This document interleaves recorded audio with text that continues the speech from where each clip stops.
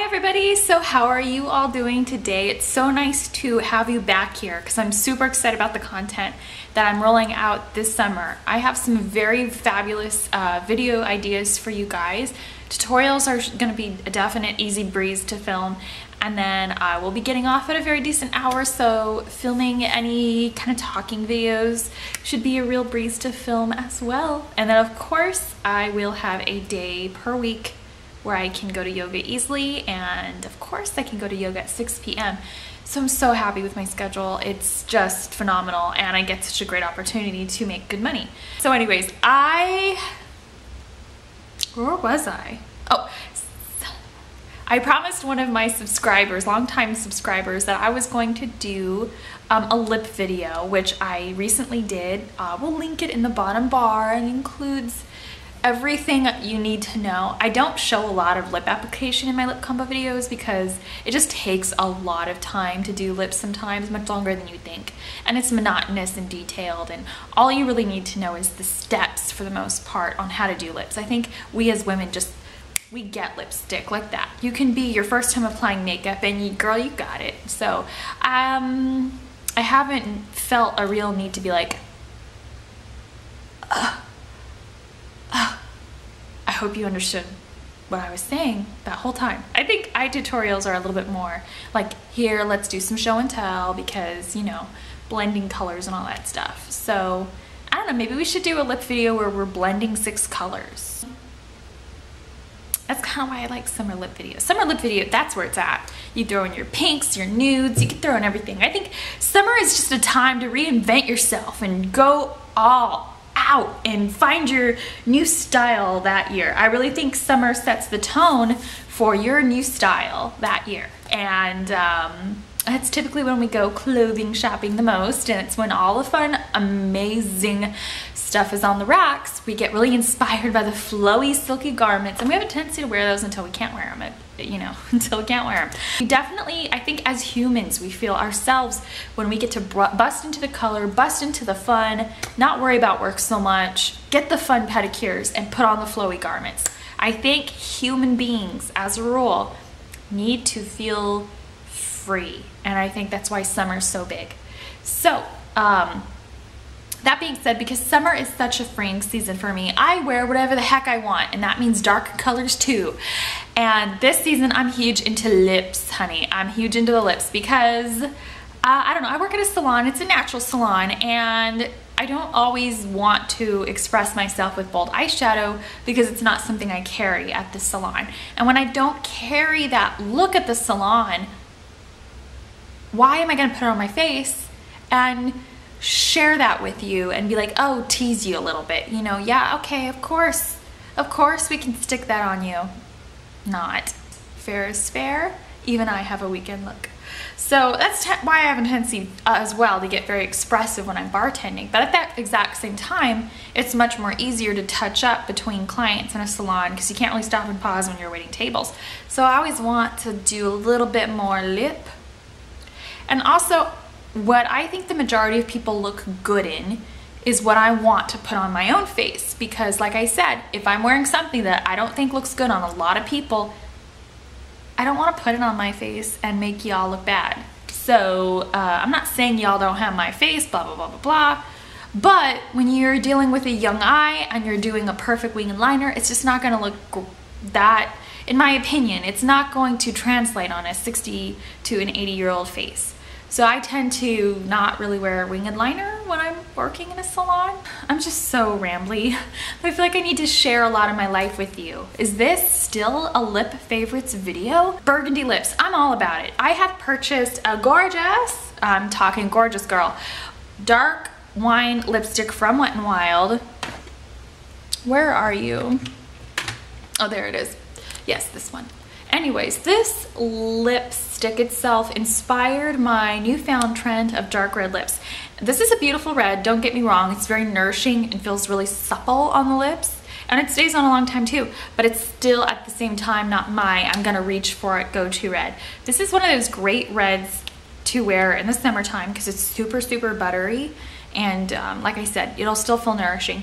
But for the majority of people and for long-lasting, lovable, delicious wear, I highly have to say this Bite Beauty, and it's the Bite Beauty High Pigment Lip Pencil in Bramble. I love this pencil, and I don't have a lip liner inside my lips. It's just outside the lip line. So this is the true color of Bramble. And what I like about it is because, oh, it is so high pigmented, so long lasting. I only touched up right before this video and I barely needed to do that. I just slightly refreshed the color. And like I said, if you go in with a dark color, what I look for is a very firm, dense consistency. I want it to have that long wearing. I don't want to feel like a slave to a dark lip. I just want it to work. And most of the time, dark lips are very staining. So they definitely provide that for me. So I definitely love me some dark lips. I don't feel like I have to be overly careful with it because they do stain. So usually when I opt for a dark lip, it's because I think they look great on most people. They're a little bit more bold and daring. And you know, I like to show people that you can rock a bold lip and not be overdone. Okay, so speaking of dark, bold lips, I think we all need that dark, amazing, bold lip to translate into something tropical sometimes. This is a little rich for the beach, I'm telling you. So I have a kind of a fallback when I'm not feeling vampy. I have the Obsessive Compulsive Lip Liner in Anime, and this is the lip liner equivalent of the Lip Tar, and I love this pencil. Not only do I love the Lip Tar, but the Lip Tar is a bit trickier to apply, just saying, and then they're not super travel friendly. They do stay on all day, so you don't have to apply a ton with that. I'll usually apply a Lip Tar at home if I'm wearing one, and then I'll put a lip gloss on when I'm out all day long. I won't even bother to take the Lip Tar with me, I'm gonna be honest with you, because they're in a funny tube and I don't want it to run, explode, or get overheated. So that's usually what I do, and it always works, to be honest with you. But I love this color. Don't you love that color? Anyways, you can color in your whole lips with this, so you can rock it as a pencil or a lip color. I started buying a lot more drugstore just to appease myself a little bit. You know, sometimes you gotta give yourself some slack and have a little bit of fun. I've been buying more drugstore. And I don't live near a Sephora, which is fine. I don't need to blow money on Sephora. I really don't. And I can always order online. I haven't been. But I think I do need to amp up my drugstore a little bit. And I've been taking better care of some of my drugstore things. So I've been having fun with that. I love this color. I wanted this one really bad. I just kind of weaned off of getting it because I do have some nice higher end hot pink lipsticks, but I didn't have this electric color. This electric color is beautiful, and it looks as expensive as an electric color can be. I mean, let's be real, you're not gonna look like you're staying at the Ritz-Carlton in electric paint. Well, maybe you can. Depends on how the rest of your makeup looks. But that being said, it's a really nice formula, and it's rich and it's pretty, and it just makes everybody happy to look at. You can totally rock this with some false lashes and a little wing, and you're good to go, and you don't need much else. This is like a sheen, this is a matte. I also really love the Wet n Wild Cherry Pickin', and I've worn this at least once a week since I repurchased it. I kind of left a lot of my drugstore stuff, I hate to say this, in the trash at home just because the packaging is weaker and I knew it wasn't going to travel well. And plus, some of my Wet n Wild was a lot older, so I didn't worry about it. I was just like, you know, it's old anyways, and I've just been collecting it, and I don't know what I have anymore. I don't know what the age of any of these products are. Right now, I keep all my favorite drugstore lipsticks right here in a mesh basket in front of me, and so it's nice. It's been easier for me to deal with it. Is that the right word? I'm gonna create a special little case for my drugstore stuff, and it's not because I don't think it's nice, it's just that I want to keep a memory of it. Sometimes when it's not an investment, I don't think about it as much, if that makes any sense. I hope it does. I don't want to sound snobby, but you know, just if it's 99 cents, I don't think about it, especially because if I'm picking up a lipstick, I've usually bought a ton of groceries. Cherry Pickin'. God, I'm in love with this color. And every time I wear it, you all are like, oh my god, what is that? I'm like, it's Wet n Wild Cherry Pickin'. And everybody's just like, I need that. It's beautiful. It looks expensive. It looks, I mean, honestly, I don't think a hot pink to red lip looks super expensive, but this looks fancy on. Okay, so let's delve into nude colors, and my top pick has to be Wet n Wilds, will you be with me? And the reason I love this color is because I get asked every single time I wear it, what is that?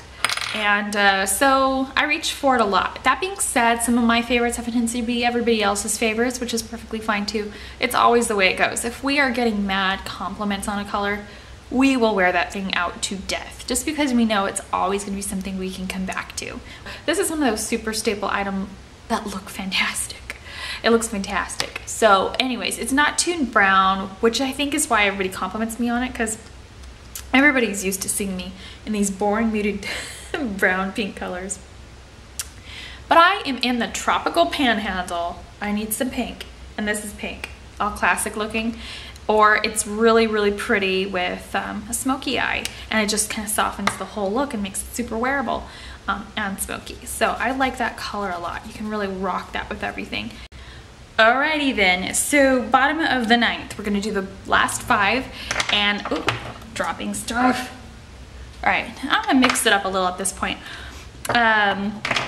We've done some lipsticks, we've done some lip liners, we've done some lip pencils, so we're gonna keep on going with the fun. Let's finish off with lipsticks. Yes, I went downstairs. Let's finish off with some lipsticks. I'm gonna delve right in. I think this is gonna be the last commercial one. So last commercial one, let's do one more nude. And if you're looking for like a yellow base nude, this is it for me. This is your bridal nude. And I know a lot of people go to weddings in the summertime. I know a lot of people go to weddings in the summertime. So that being said, this is what I wore at my own little sister's wedding. It's a perfect neutral. This is one of my favorites. It's always gonna be the one I'm gonna remember. And if you're afraid to go with something that's too pink of a lipstick, this is a good one. It's got a pearl sheen to it. And I looked everywhere for that perfect nude I could have worn to a wedding, and I settled on this one. This is a beautiful nude. Just be fully aware that it is super nude. So you might want to put a slightly, like a bold, kind of muted pink lip liner underneath just to give it a touch of something. If you do that and you put this nude right on top, you'll definitely have a real lip. You'll have a visible lip. If you're somebody who's lacking color in their face, this may not be the nude for you unless you have a perfect rosy toned lip liner. It doesn't completely blank out your face. I'll tell you that straight up.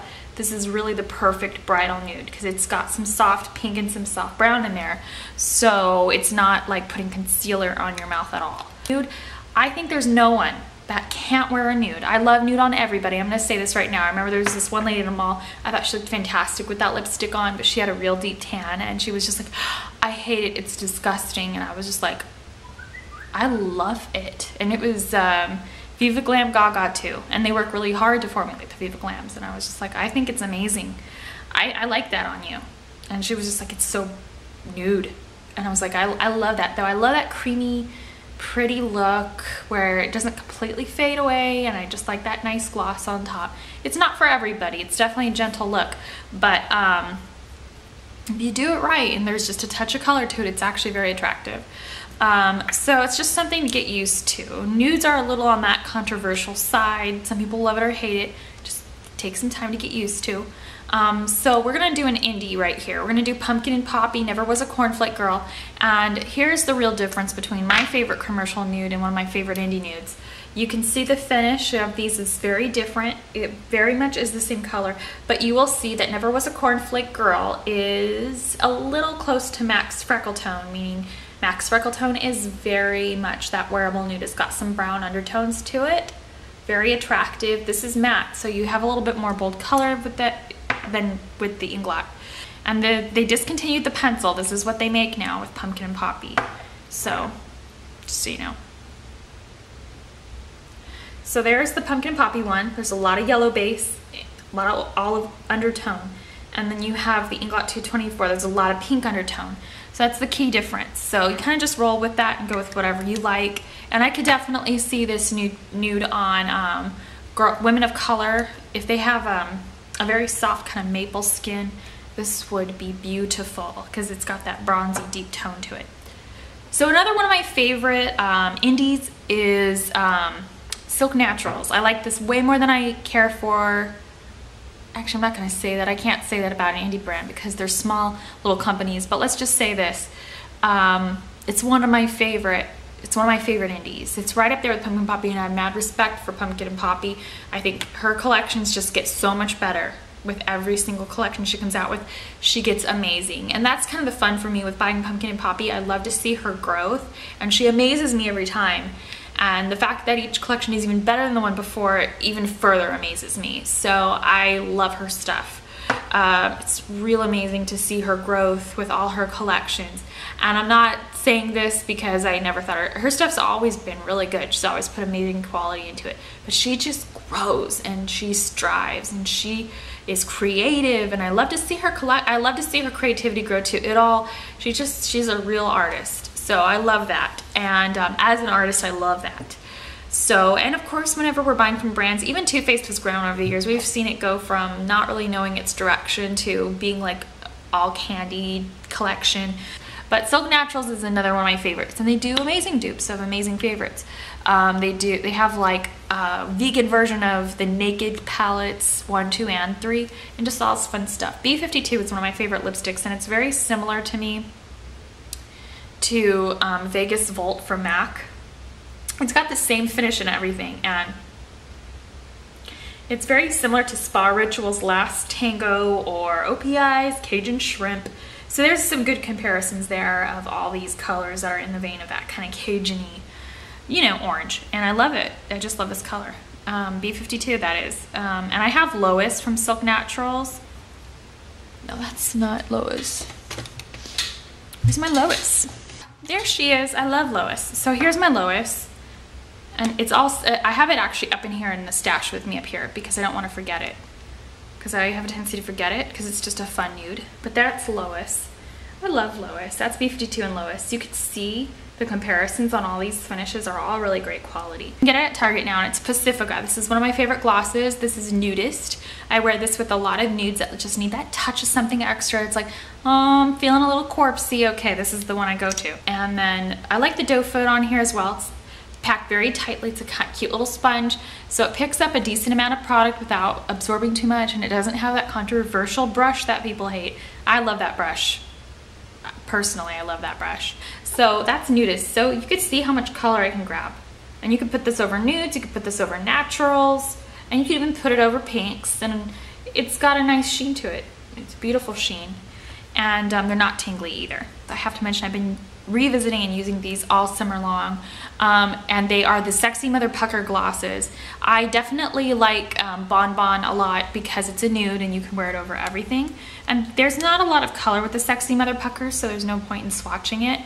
But if you do go for the colors over a colored lipstick, what I like about them is I hate using a clear gloss over every single lipstick I have because the clear gloss gets kind of gross. So I like to kind of work with lip glosses that are in the vein of a lip color I'm working with, and this one does have a subtle silver sheen, so it does add a touch of something more. And usually a gloss with a sheen does make your lips look a little fuller, and this one still has that really heavy, puckery, you know, it's intense. And they have one that's even more intense than this that I want to try. I can handle the puck, baby, I can handle it. So if you're not afraid of some mad tingle, go for these. But what I really like about the tingle ones is I find them naturally exfoliating. They leave your lips feeling really soft and smooth. So if you can handle the tingle for a little bit, your lips look really amazing and they feel really amazing. Anyways, so I hope you enjoyed my lip favorites. I know I showed a couple extra, so it's really supposed to be 10, and then I threw in 2 for good mention. But those were just for showing, comparison, all that fun stuff. Lois was not considered a favorite. Wet n Wild was not considered a favorite. Wet n Wild Dark Wine, sorry, was not considered a favorite. And it was a lot of fun. I felt loose. I felt, you know, loose. So yeah. We got a bridal favorite, we got some fun favorites, we got some rich colors, we got those great summer nudes, and some coral. So I feel good about this. And you guys have a great summer, by the way, and let me know what you want to see in the next favorite videos. I also have a fun one coming up. I'm working with Content Boulevard right now, and they're sending me a lot of fun stuff to review. I'm not reviewing it for the sake of like selling out or getting mentioned. I never check websites to see if I'm getting any mentions or anything like that. I can't even find myself on Madam Glam. I'm there, but I just can't find myself. But that being said, I sincerely use the Madam Glam foundation every day. I'm wearing it right now and I love their stuff. I'm building my kit and I can't afford everything, so when I accept products for review, it's because I genuinely need it and I'm gonna use it. And I don't take anything I don't want. Trust me, I'm not greedy that way. That being said, I'm working with Content Boulevard right now. They're sending me amazing stuff a lot right now. And it's stuff I genuinely think is great and want to review, and there's a lot of cruelty-free options on there, so it's also why I'm kind of on there very often, so it's easier that way. And I really love, you know, what the whole YouTube makeup community is bringing. They're bringing a lot of American-made, indie, and cruelty-free and vegan brands to the surface, so I think it's fabulous. I'm 100% on board for that. I know they're lesser known. I know you're not going to see it in a big name store, but I'm just really happy that there's vegan cosmetics. And I'm also, they sent me something really wonderful right now to review for you guys. Actually, I'm gonna have him review it and tell you guys what we think of it. The Treasure Island. This is the Eau de Toilette pour homme, and it's really cute. You wanna see it? Looks like a little rum bottle, and the scents in here are amazing. It smells like pineapple. I looked it up. It's American made. It's got fruit fragrances in it. So this is like kind of like a fruity. It's like it's almost as if Pacifica got with a cologne line and said, let's just make a pineapple rum swarthy man's cologne. And it's really yummy. So I think he's really gonna like this. And there's a touch of sandalwood in there too. There's vanilla, there's musk, there's blossoms in there. It is rich. I almost want to wear it, but it is a little masculine and beautiful quality, very unusual, very fruity, and I like it that it's American made. I doubt he's going to want to be on camera, but we'll talk about it for him. And I'm also going to be getting a beard oil real soon. I'm going to have him review that, whether it's in a blog, probably going to be in a blog. And I'll just share his thoughts, so you guys can kind of shop for your man if you want. It's cool if you don't. I'll see you later. Bye.